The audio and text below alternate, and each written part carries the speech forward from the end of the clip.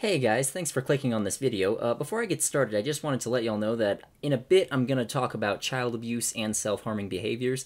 Only a little, and I don't go into explicit detail, but if that's something that bothers you, then you should probably check out now. If it doesn't bother you, then feel free to continue.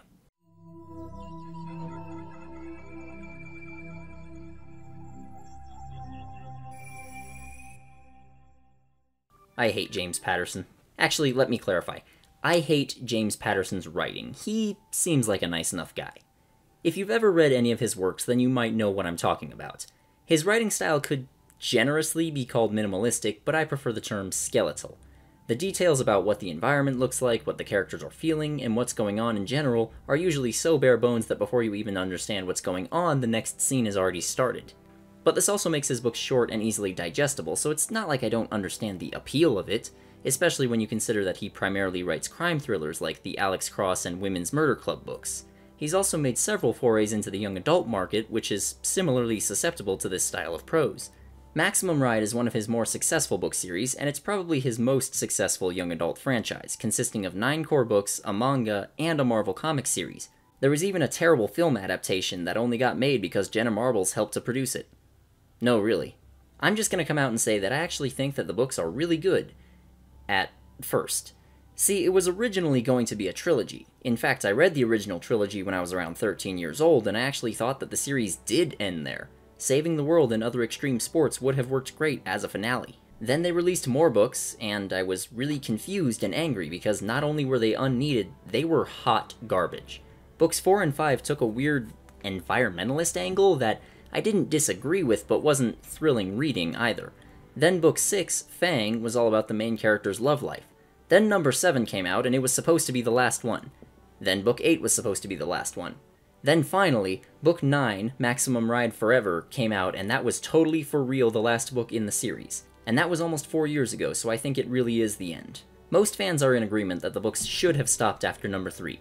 If you look at the number of ratings and reviews that the books have on Goodreads, then you can see interest in the series drop considerably after the original trilogy.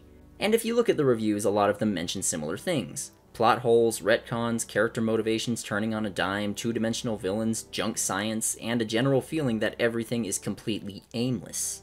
But the original trilogy had some of those same problems, so why did people care so much more in books 4 through 9? To answer that, I have to go in depth about why people liked it in the first place and what shifted after the first couple of books. Spoilers for the whole series ahead. If you want to read these books, then just check out the original trilogy and stop there. Seriously, it gets bad. Maximum Ride is about a group of children who were created as genetic experiments that turned them into human-avian hybrids. They have strength and stamina far above that of normal humans, as well as feathered wings that allow them to fly. The kids escape from the lab they were born in, which they call the school, and go to a secret mansion in Colorado with the help of one of the scientists, a man named Jeb. At some point, Jeb goes missing and the kids, unable to find him, come to the conclusion that he's dead. The kids start referring to themselves as the Flock, and it has 6 members. Max, the oldest who acts as their leader and the protagonist of the books, Fang, her de facto lieutenant who doubles as a brooding bad boy, Iggy, the 3rd oldest who is blind but still kicks plenty of ass, Nudge, a talkative girl who has a strong desire to be normal, Gazzy, a young child who loves being a child and making bombs, and Angel, the youngest member of the Flock who can read minds. Their names are weird, but that's because they chose their names themselves. The scientists never gave them any. Max's full name is Maximum Ride, where we get the title from. It's kind of stupid, but kind of cool at the same time. It's not like the Flock is just background decoration either. All of them have actual memorable personalities that play off of each other in some fun ways. There's the obvious joking and humor that they display, but there's other things beyond that.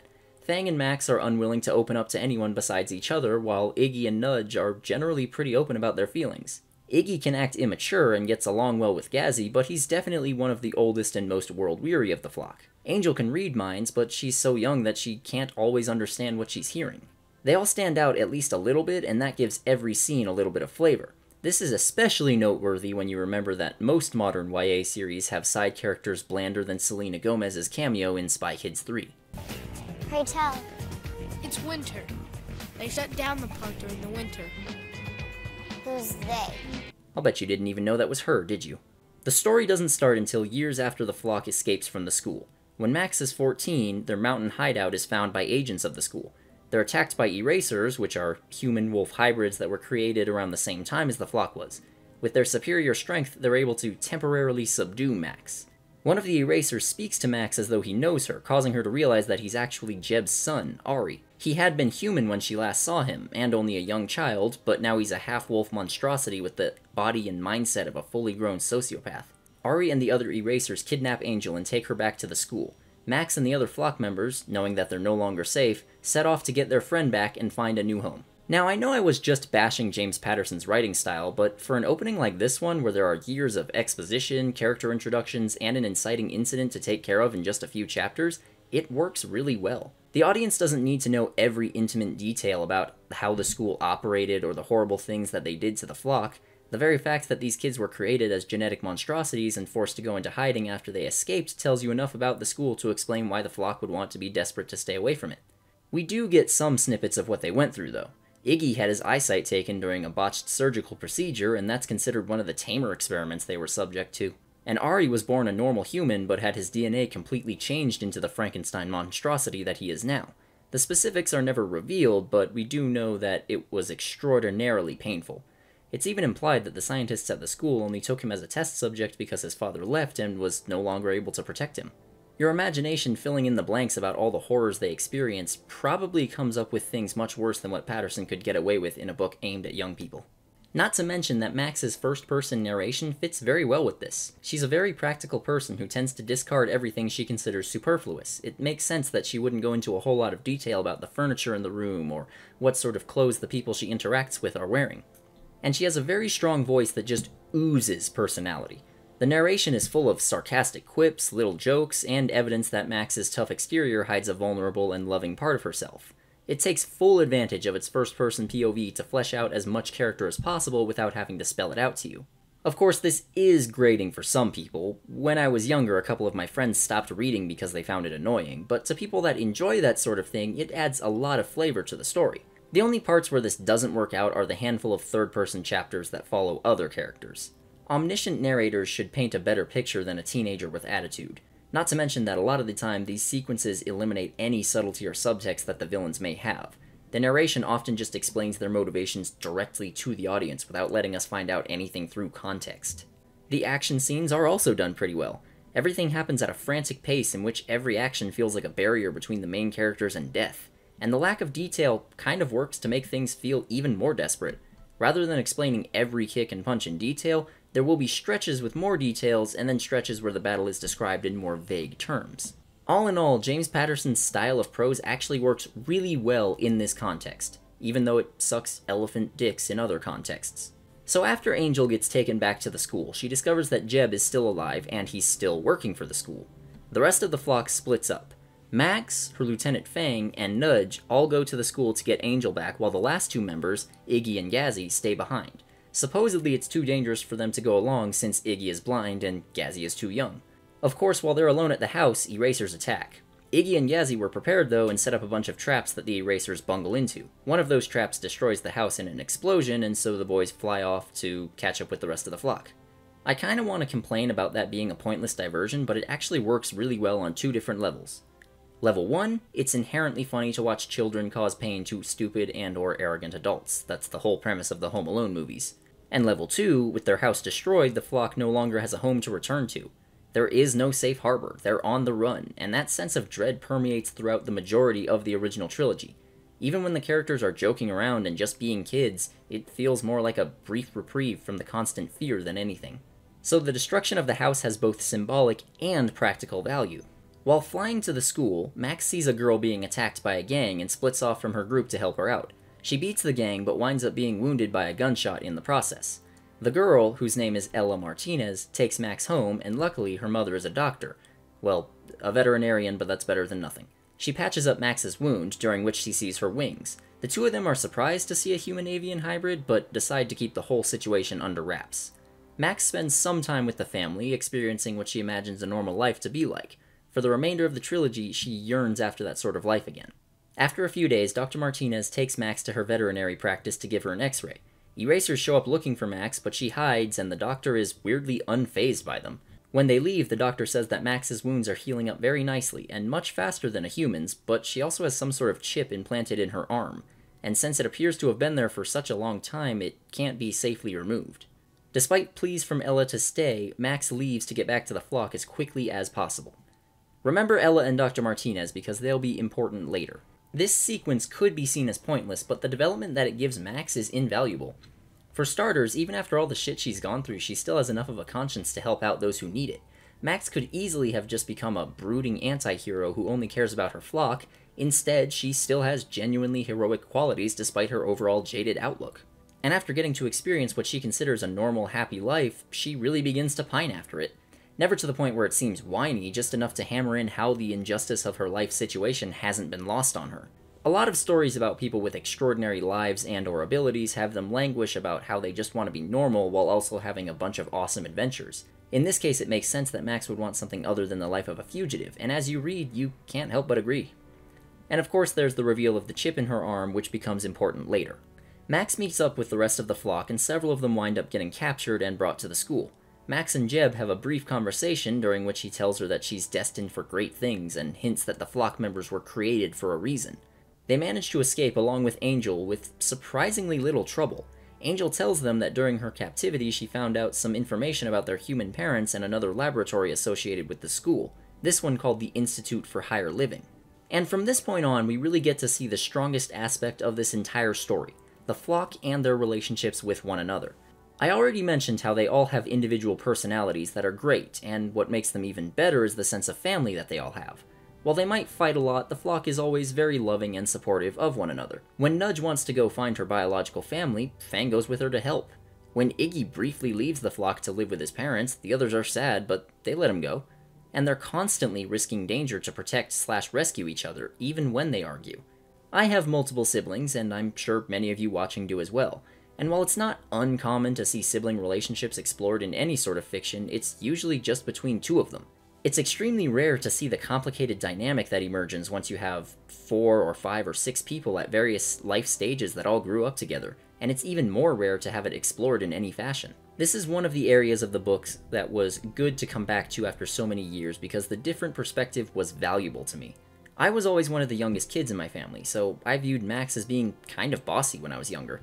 It's only after I've experienced some of the trials of being a young adult that I sympathize with her more. Your own personal life experiences can radically shift how you view the flock, and if that's not a sign of good writing, then I don't know what is. They head off to the Institute, which is located in New York. During this time, Max starts hearing a voice in her head that gives her advice. At one point it tells her that she has to save the world, but it leaves things vague beyond that. While in New York, they have several run-ins with erasers. During one of them, Angel appears to develop a psychic ability to force others to do her bidding and sends them away. Fang has a conversation with Max about why they're bothering to investigate the school further. She thinks that they have to figure out who they are and why they were created. Fang disagrees and thinks that they should just go into hiding and stay far away from danger.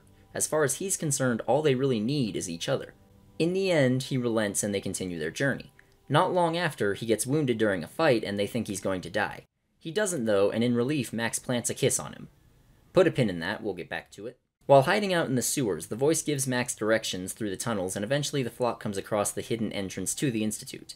They break inside and find a bunch of other mutants imprisoned there, who they promptly free.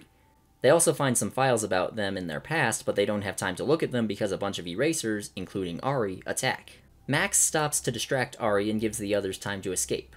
While they're fighting, she asks what happened to him, and he starts to break down. He's clearly angry about his father abandoning him to his fate and is jealous that Max is considered the perfect hybrid.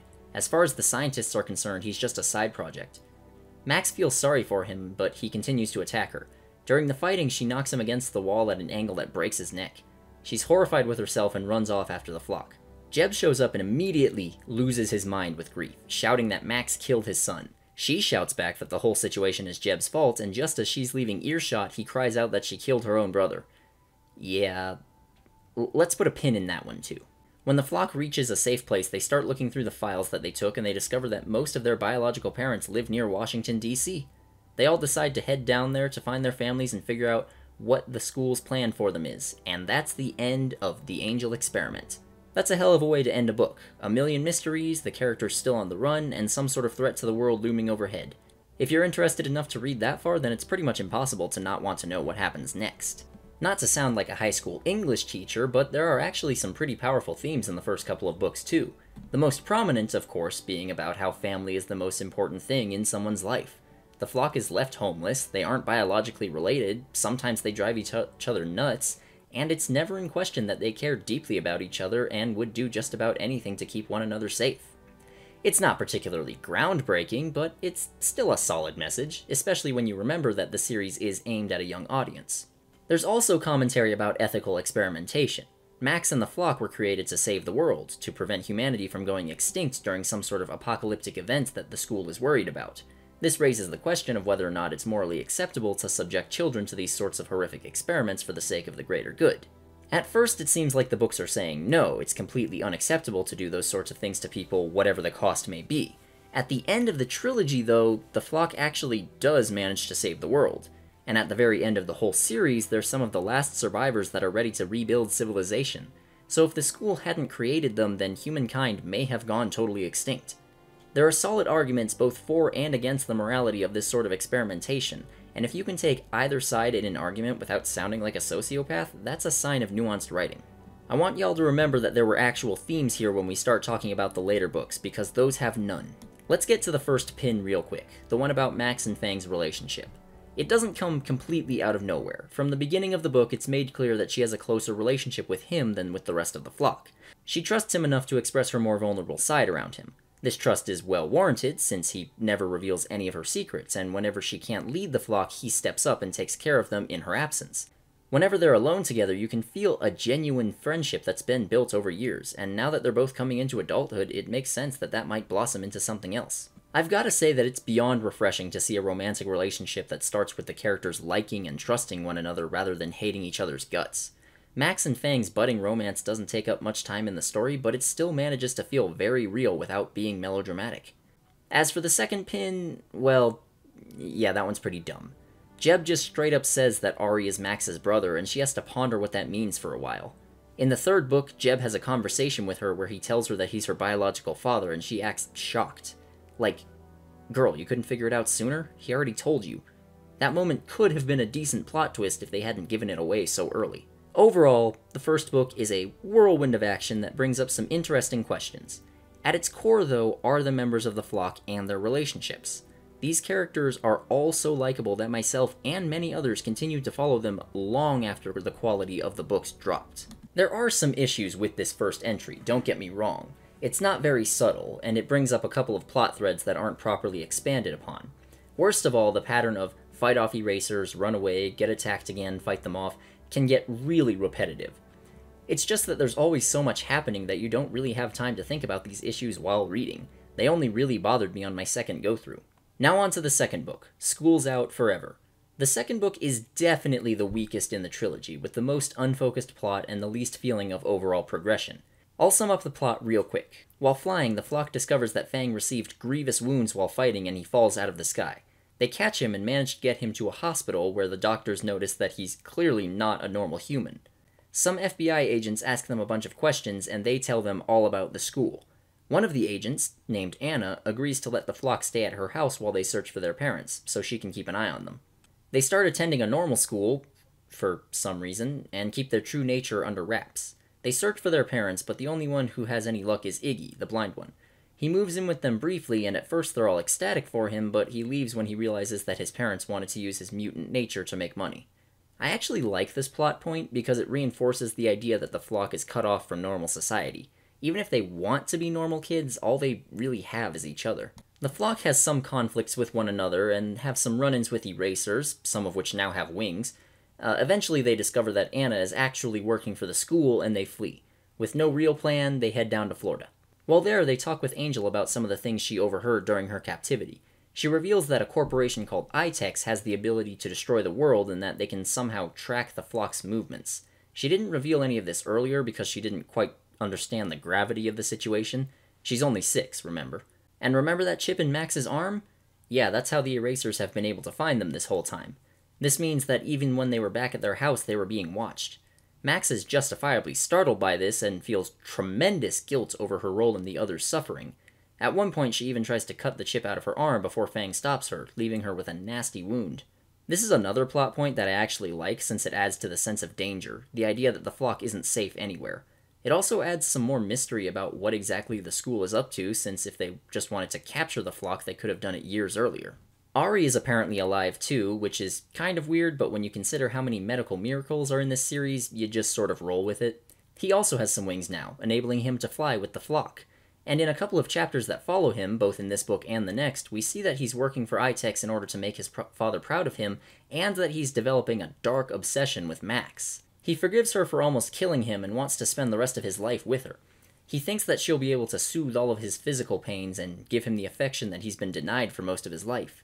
However, he also knows she'd never want to stay with him willingly, so his fantasy includes taking her captive and cutting off her wings so she can't escape. At first, this just kind of feels like lazy villain characterization. After all, if you can't think of believable motivation, then just make them a psycho. But when you remember that Ari is 7 fucking years old, it becomes a hell of a lot creepier and a hell of a lot sadder. And in the last book, he reveals some more about his feelings. He saw the way Jeb doted over Max and felt abandoned. Then when his father left, he actually was abandoned and subjected to torturous experiments. He blamed everything he went through on her. The reason he was so hell-bent on killing her was for revenge. This is actually a common reaction among children who are victims of abuse. They blame their older siblings for it, thinking that they could have stopped it if they really wanted to. And obviously that breeds anger and resentment. If you want to see another example of this, just watch Guardians of the Galaxy 2 and pay attention to Nebula and Gamora's relationship. It's startlingly similar to Max and Ari's. Ari also does things like bite himself until he bleeds in order to make himself feel better. In other words, he's self-harming in order to distract himself from his anguish. Whatever his appearance, he's just a scared, neglected little kid begging for someone to love him, and that's heartbreaking. So the flock investigates ITEX some more and discovers that they are, in fact, planning on destroying the world and have created mutants to inherit the Earth. That's another pin, we'll get back to it in the third book. Max gets kidnapped and replaced with a clone. Then she fights the clone but decides to let her go instead of killing her. You might think that this would be important to the overall plot of the trilogy, but no, the clone doesn't really matter after this. When I was rereading this book, I thought that this would be one of the most frustrating parts, but the clone is so bad at pretending to be Max that the flock picks up on it right away, and honestly, it's pretty fucking funny. The book ends with Max vowing to keep ITEX from destroying the world and to stop all of their evil experiments. So while this book has even less focus than the first one, it manages to still move fast enough that it didn't bother me much. At the very least, even with all the padding, there's still plenty of humor and interesting personal relationships to keep your interest. And in the last act, they finally make some progress with the mystery of why the flock was created and by whom. Now it's time to get to the finale of the original trilogy.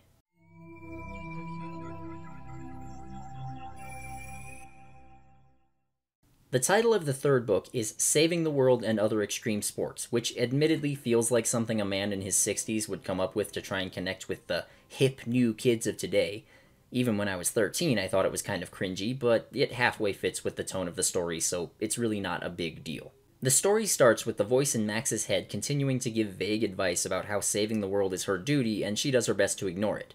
She still wants to stop ITEX and whatever its evil plan is, but she's angry and distrustful of the voice, frequently getting into arguments with it. They form an actual relationship, believe it or not. It's a relationship where they're both stuck together and Max is openly hostile, but it gives some new dimension to both characters. Near the end, it's revealed that the voice is being controlled by Jeb, but we'll get back to him in a bit. See, Max doesn't hate what the voice is telling her, she hates feeling like she's constantly being watched, and she hates the idea that someone is trying to force her into doing something. She reaffirms more than once that she's going after ITEX because she feels it's the right thing and not for any other reason. From the beginning of the first book, it's made clear that Max is someone who places her own autonomy, e.g. her freedom, in very high regard. And that makes sense considering that she spent the first 11 years of her life locked in a cage. She would never want to experience that feeling of being trapped again. Anytime she's faced with that threat, she gets angry and lashes out. This ties into her role as leader of the flock, too. She would never abandon them, she'd never even consider it. She knows that making sure they're all okay is her responsibility.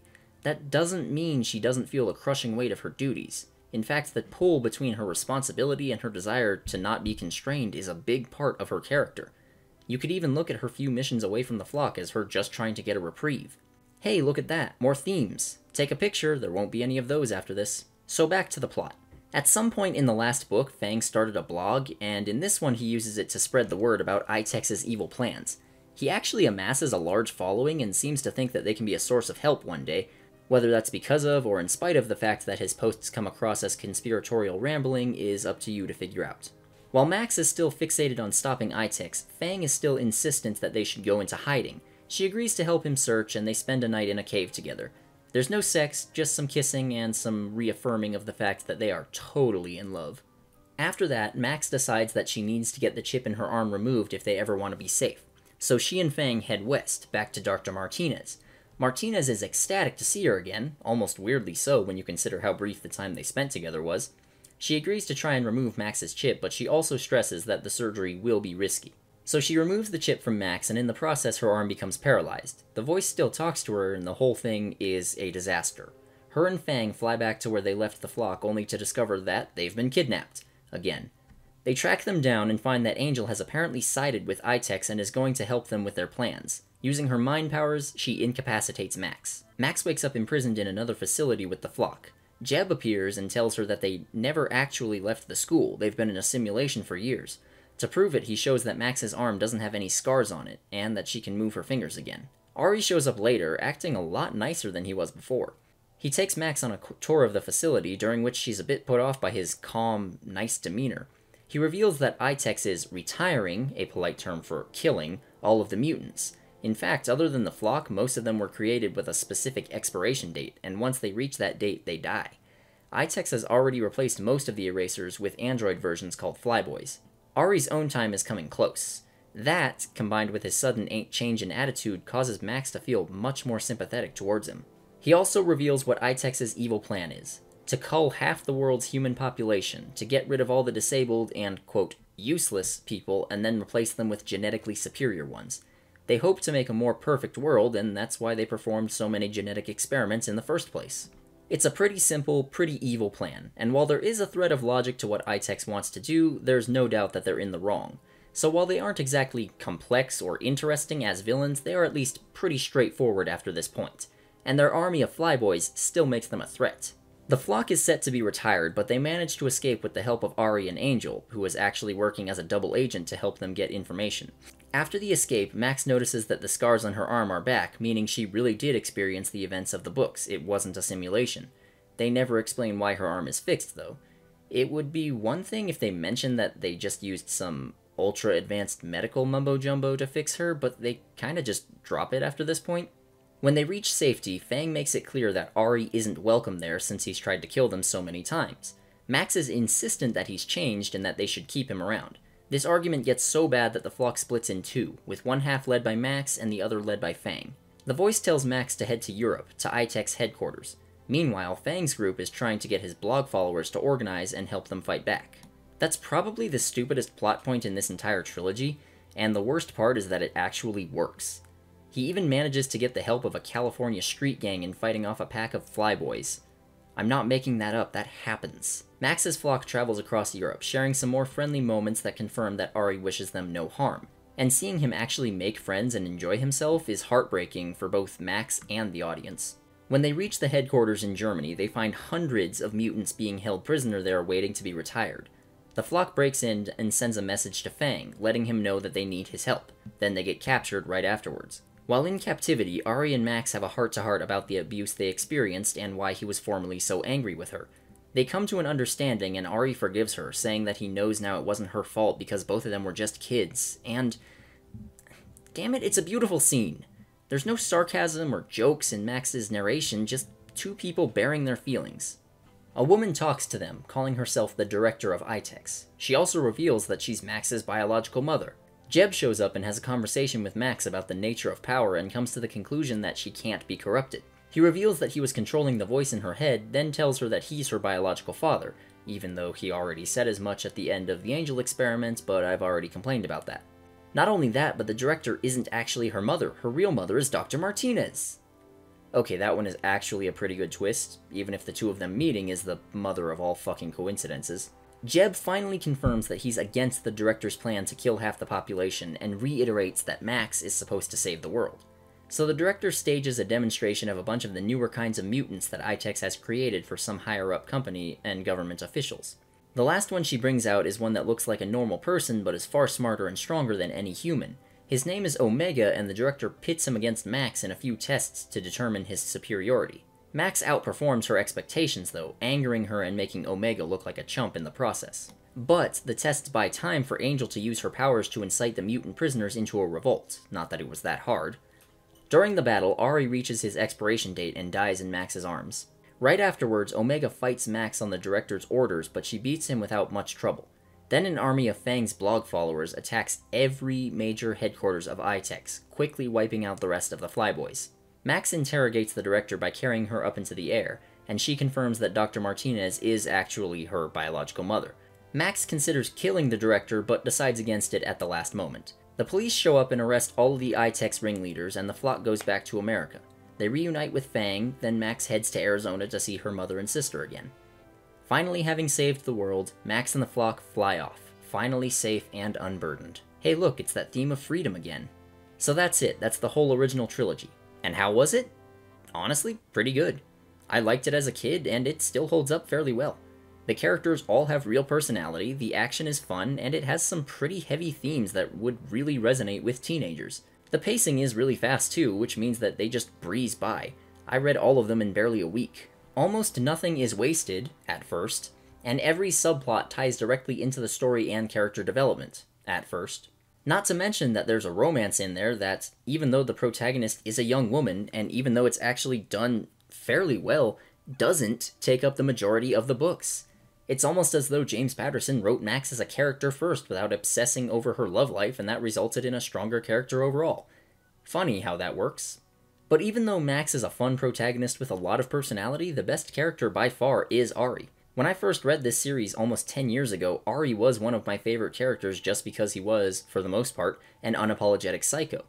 I still felt sympathy for him, don't get me wrong, especially when his death drew close, but it was kind of lost on me that he was just a kid. In my defense, he does look and act like an adult throughout the majority of his screen time, so it's easy to forget that fact. It was only when I was going over this series again for this video that it really dawned on me. He goes from a normal kid to a genetic abomination wanting revenge on the girl that received all his father's love, to an obsessed stalker that sees Max as his only hope for salvation, to a hero that does his part to save the world. And all of those flow into each other surprisingly well. When Ari dies, it could have felt like a cheap shot designed to make the audience feel bad, but instead it feels like the logical conclusion to every terrible thing that's happened to him. Ari is a deeply tragic character that puts a human face on just how evil the villains really are. Some people have complained about the way he dies. They feel it wasn't heroic enough, that he should have gone out in battle or taken a bullet to save the flock or something. But that's kind of the point. He didn't go out like a hero. He was killed by ITEX's experiments. He was a victim. A victim that tried to do his best to move past his circumstances and become a better person, but a victim nevertheless. If he went out in a blaze of glory, it would detract from that. Now, all that's not to say that the books are perfect, or even that great, really. A lot of the humor comes across as sort of isn't this totally radical, fellow kids? Or otherwise fairly cringy. And there are more than a few plot threads that are dropped or don't lead anywhere. For example, the flock at one point finds out that one of their members, Gazi, was actually sold to ITEX as an infant. It's treated as some sort of massive gut-punching reveal, but then it doesn't go anywhere. And there are tons of other plot points that fall into the same trap, like Max's clone, Nudge's quest to find her family, the mutants they freed in the first book, and the splitting of the flock in the last book. Hell, I didn't even mention the talking dog that shows up at the end of the Angel experiment and joins the flock. And I'll never mention him again after this because he's annoying and stupid. But the book's fast pace means you don't have much time to think about all of this while reading. There's a real lack of logical consistency with the villains, too. The director of ITEX created the mutants to save the world, but was also going to destroy the world herself? And how was she going to destroy the world again? It's never explained what the exact plan is. Speaking of which, the main villains for most of the trilogy are Jeb and Ari. By the end, though, both of them have officially sided with the flock and there's no one to replace them. The director and Omega both come out of nowhere and have basically no personality beyond evil. Max's climactic battle with Omega lasts barely 2 pages and feels like more of an afterthought than anything. Really, other than Ari's death, the whole climax is dull. There's just not enough build-up to make anything have weight. This trilogy was definitely written on the fly, and there's nothing inherently wrong with that. It's how I usually write. The only problem is that you have to go back and polish things up if you want it to make any real sense or have a proper flow. If you don't, then you wind up with plot holes, dropped threads, and uninspired climaxes. At the end of the day, these books were great when I was a kid, and they hold up remarkably well, all things considered. Now let's see what happens when they keep going for the sake of making more money.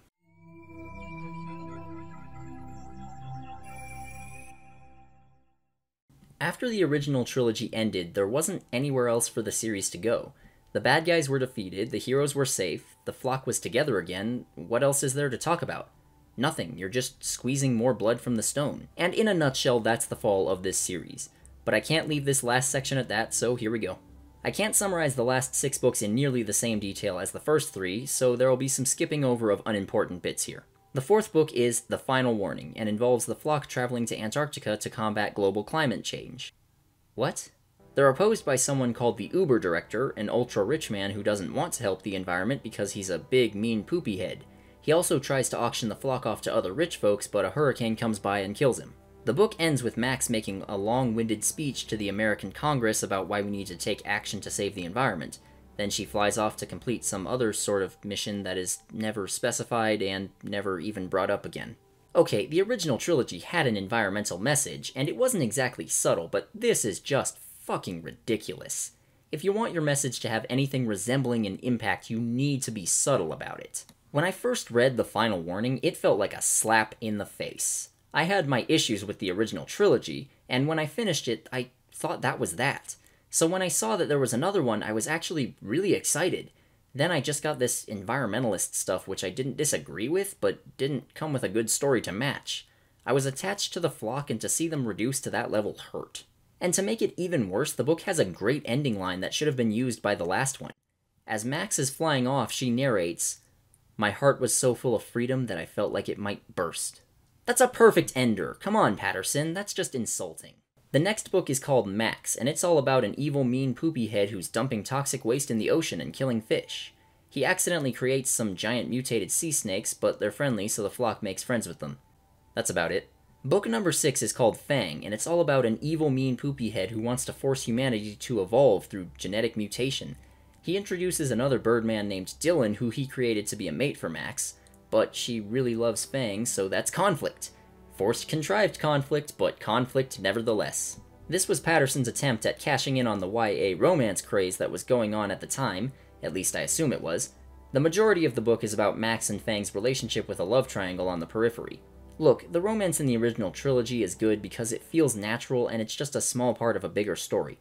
Bringing it to center stage just reminds the audience that the characters are 15 and their romantic exploits are unbearably corny. At the end of the book, Fang leaves the flock because he feels like he's distracting Max from her duties as a leader and he needs to go off and be a brooding emo somewhere. To be fair, it's actually a pretty sad scene. Book 7, Jesus Christ, we're still going, is called Angel, and it was supposed to be the ending to the series. In the interest of being totally honest, I actually didn't read this one when it came out.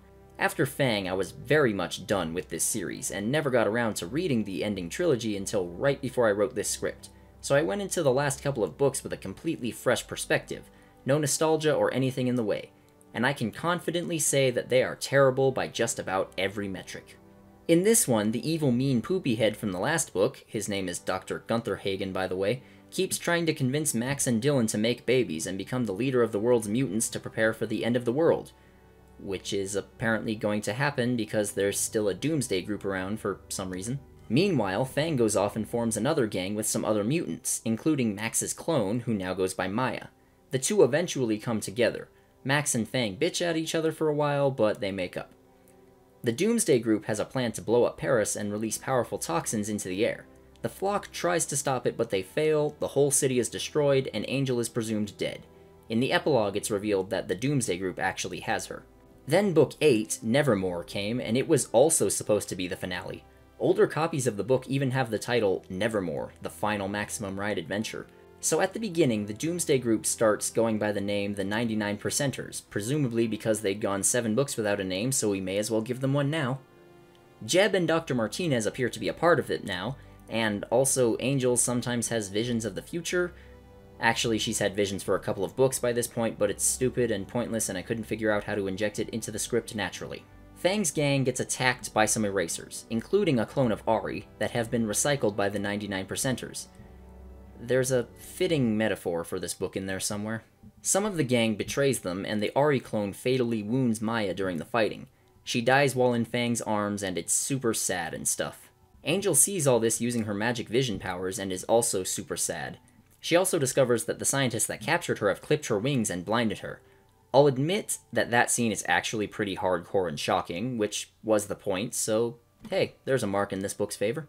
So now Fang and the rest of the flock have a voice in their heads just like Max does, and his voice tells him where to find Max. Meanwhile, she has a date in a treehouse with Dylan, which goes great until she knocks over a candle and burns it down. Then Fang shows up and reconciles with Max, making Dylan really mad. Fang then... he shows them a comment on one of his blog posts from a kid who knows where Angel is. Then they go to the place described and rescue her. I can't even think of a joke for how stupid that is. Jeb shows up with a bunch of erasers and tells them to hand over Fang because he holds the secret to immortality or something. Max refuses and knocks out Jeb while Dylan kills the Ari clone.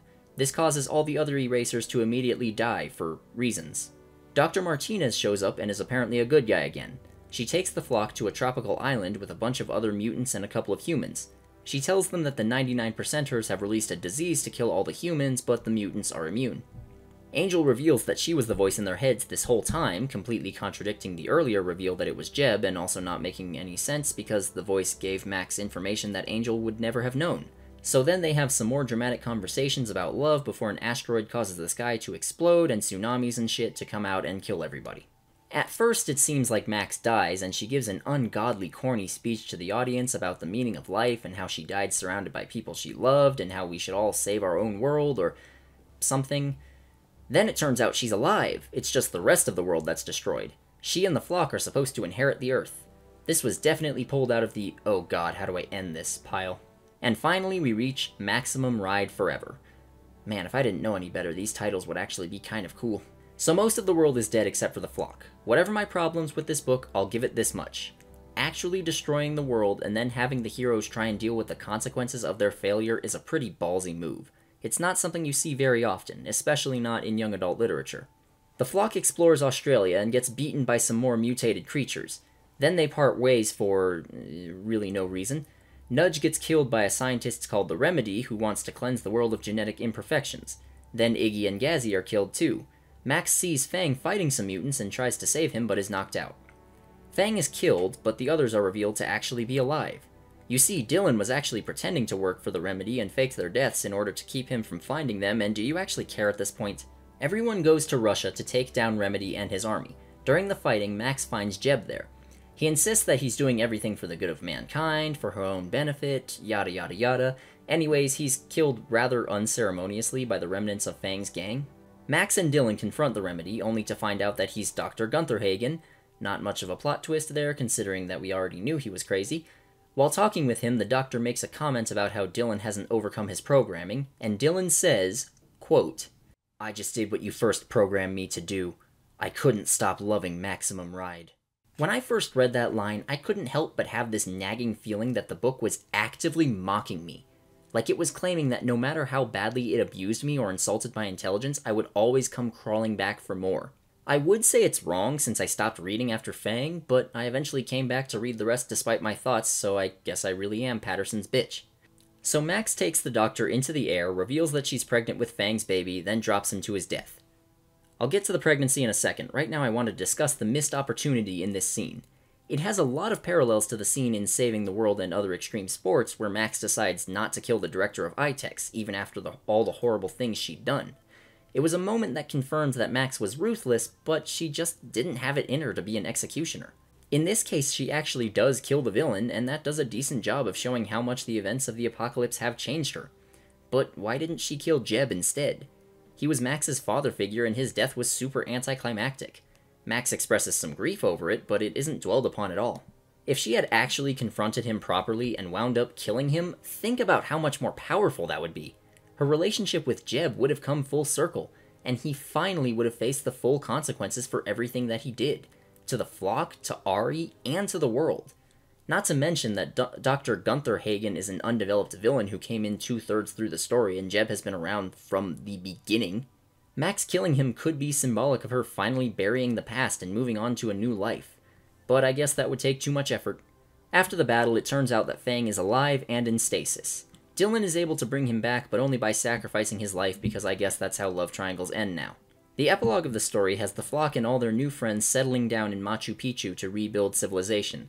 At the very end, Max takes her daughter, whose name is Phoenix, on her first flying lesson. And that's it. That's the end. For real this time. Good God, why did it go on this long? After the original trilogy, there was nothing there, and Patterson trying to force things there just resulted in a jumbled mess. Nowhere was Patterson's mess more apparent than at the ending of Maximum Ride Forever. I already talked about the missed opportunity with Jeb, however, there's also the fact that Max and Fang have a child, and it's portrayed as a good thing when they're only 15 years old. I know that the flock has had to do more growing up than regular kids have, it's just that the books have also made it clear through their humor and their occasional immaturity that they are still kids, so the thought of them having kids of their own makes me a tad uncomfortable. I know it's very common in all sorts of books to have an epilogue where the main characters all pair off and have children. Harry Potter is probably the most prominent example. It's a cliche, but it doesn't bother me that much normally.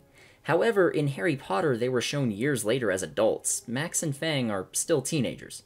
But most of all is the simple fact that the entire original trilogy is about the flock saving the world, and when they succeed it's treated as their triumphant victory. Then the world ends anyways. Humanity dies out, including Max's mother and sister, and they're forced to rebuild. If the world was going to end anyways, then all that effort they went to in the first 7 books was all for nothing. It was all a waste of time. All the suffering, all the hard work, all the fighting, all the hell that Max and the flock went through was for nothing. That's insulting to both the characters and to the audience. And I already touched on this, but this kind of means that ITEX was right to create the flock. They were right to torture innocent children. The whole time they claimed it was for the greater good, that human civilization would die out if they didn't perform their horrific experiments. And in the end, they were right. Kind of makes the flock look less like good guys in the first few books, huh? Not to mention that Dr. Gunther Hagen helped kill off humanity in order to protect the environment. So environmentalism is bad now? There were multiple books before this where fixing the ecosystem was portrayed as the most important thing we can possibly do, so why is an environmentalist the bad guy now? It just doesn't make any sense. But here's the thing, the original trilogy had a lot of similar problems, and a lot of people, myself included, were able to look past them. So why exactly does it bother people so much in the later books? After giving it some thought, I think it can be boiled down to 2 main reasons. The first reason is just length. The first couple of books are very fast-paced and have simplistic plots, for the most part. While reading, you don't really think about the finer points of what's going on because you don't have time to. You're more focused on the humor, the action, and the colorful personalities that the characters have. When all of that gets stretched out to cover more and more plot, the issues start to become more noticeable. The second reason, and the more important one in my opinion, is character. In the original trilogy, Max and the flock all have clear goals. First it's rescue Angel, then it's find out more about ourselves, then it's save the world, and all along the way they're desperate to avoid the erasers. There's always a clear direction that they're going in. There's usually a clear direction that they're going in. And more than that, they have actual personality and development in the first few books. By the later ones, they're basically just 1 or 2 traits apiece. Iggy has gone from being sometimes immature to acting exactly like the 9-year-old boy that he's best friends with. Angel went from a little girl with powers to some sort of mysterious prophet figure that always knows exactly how everyone works. And Max is almost Bella Swan by the end of things. All she does is worry about the 2 boys that are pining over her and wait for the others to act before she does anything. And then there's the whole dynamic of the flock. Since they're split up so much more often in the last few books, the dynamic is lost.